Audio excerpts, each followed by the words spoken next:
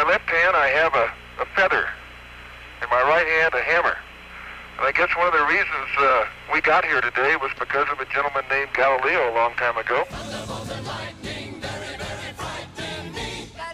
Galileo. Who made a rather significant discovery about falling objects in gravity fields. And we thought that where would be a better place to confirm his findings than on the moon. And so we thought we'd try it here for you. The feather happens to be appropriately a falcon feather for our falcon. And I'll drop the two of them here. Let me go, let you go, let me go, let you go, let me go.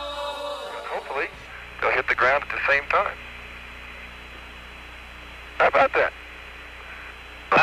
Which proves that Mr. Galileo was correct in his findings.